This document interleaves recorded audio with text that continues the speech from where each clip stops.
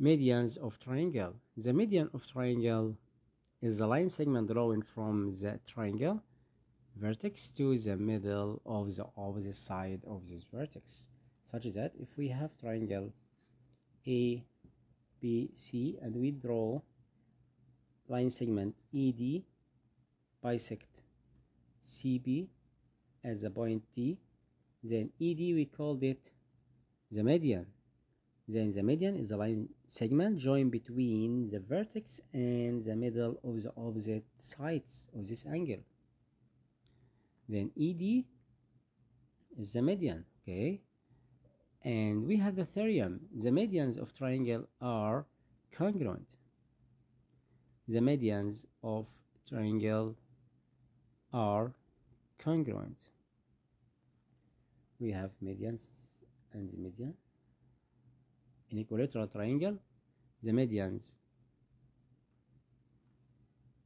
in equilateral triangle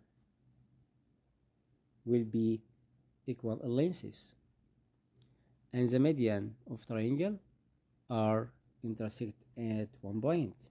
Okay, again, you must cancel this word congruent and write intersect at one point.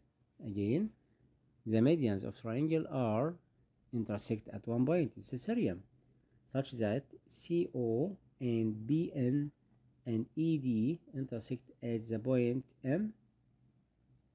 Then ED is the median and CO is the median, BN is the median. They are intersect at the one point M. Okay, then the medians of triangle are intersect in one point, not right congruent. Congruent where if we have equilateral triangle. If we have equilateral triangle, then the medians of this triangle will be congruent. But if he give us scalene or isosceles, then don't write congruent. We must write the medians of triangle are intersect in the point. And the point of constraints of the medians of triangle divided each median the ratio 1 and 2 from the base or 2 1 from the vertex, such that this triangle ABC, we have here the median in this point here M. And if we have this side length MN was 2 centimeters, then EM will be 2 centimeters. The point of constraints of the median of triangle divides each median in the ratio 1 to 2 from the base or 2 to 1 from the vertex, such that if we have EN the median, then the ratio between EM and EN equal what? EM was 2 parts and EN 3 parts. And what about NM? NM and AM. NM half AM.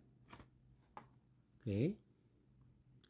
And theorem number 3 talk about right angle triangle.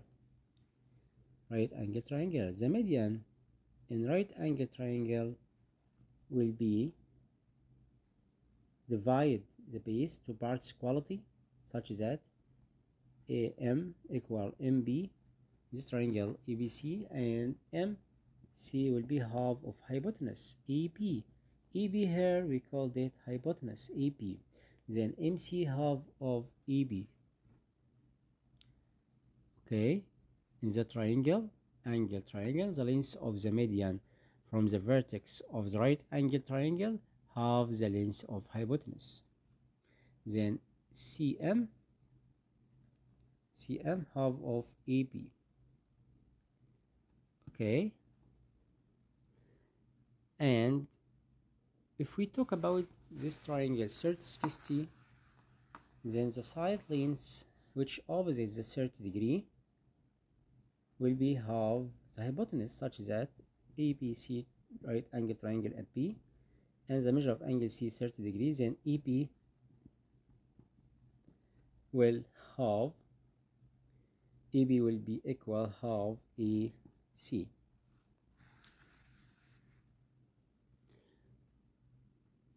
And converse of 3 and 3.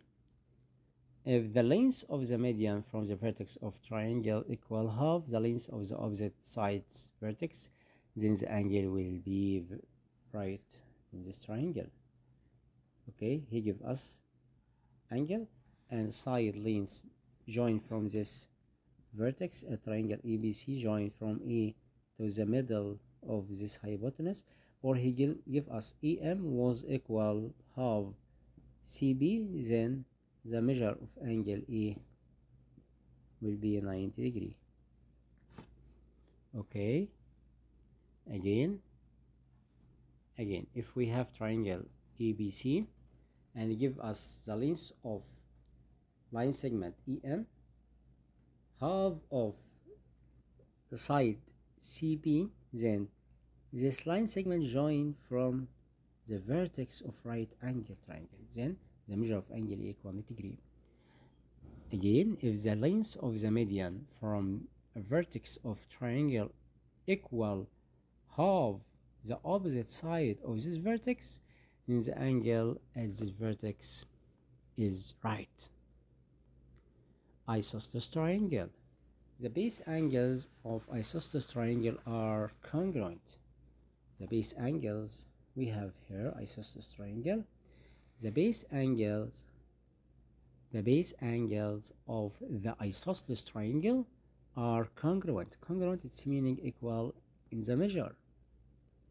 Okay, we have two sides quality, then the measure of two angles in the base it will be equal in the measure or congruent.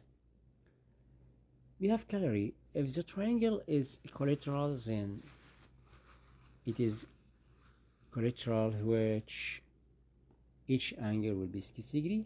If we have equilateral triangle, then the measure of each angle equal 60 degree. Okay, calorie here. Look at this. The median of isosceles triangle from the vertex angle bisects the vertex angle and perpendicular to the base. If we have isosceles triangle and we draw the median, we know the median is a line segment joined from the vertex and bisects the base. Then the median here, EM, as this triangle ANB, AN will be perpendicular to BN and vertex bisects the vertex A. He will do two properties, bisects the vertex angle and perpendicular to the base. Again, the median of an isosceles triangle from vertex angle bisects the vertex angle and perpendicular to the base. Okay, and what about the inverse? What about if we have perpendicular or the bisector? If we have bisector here, the bisector vertex. Okay, again we have number 2, the bisector of the vertex angle of isosceles triangle bisects the base. It will be bisects the base and perpendicular to it. And what about number 3? The straight line drawing passing through the vertex angle of isosceles triangle perpendicular to the base. What about if EM perpendicular to the base BN? Then this line symmetry bisects the vertex and will be bisects the base. Bisects the base and the vertex angle. Do 2 steps. Again, if we have a straight line drawing from the vertex passing through the vertex of an isosceles triangle perpendicular to the base, what will do? It will bisect. It will bisect the base and the vertex angle. Again, the straight line drawing passing through the vertex angle of an isosceles triangle perpendicular to the base bisects the base and the vertex angle. Axis of symmetry. The axis of symmetry of a line segment. This is a definition. You must know this definition. The axis of symmetry of a line segment is the perpendicular straight line at the middle. If we have line segment EP and we have a straight line bisect at the middle, we call it line symmetry. he can ask you the axis of symmetry of line segment is the perpendicular to straight line at the middle. Number 5, the straight line drawn from the vertex angle of isosceles triangle perpendicular to the base is called axis of symmetry. If we have isosceles triangle and we draw straight line perpendicular to the base and bisect the base here, we called it axis of symmetry. If we have straight line perpendicular to the base and bisect it, we called it axis of symmetry.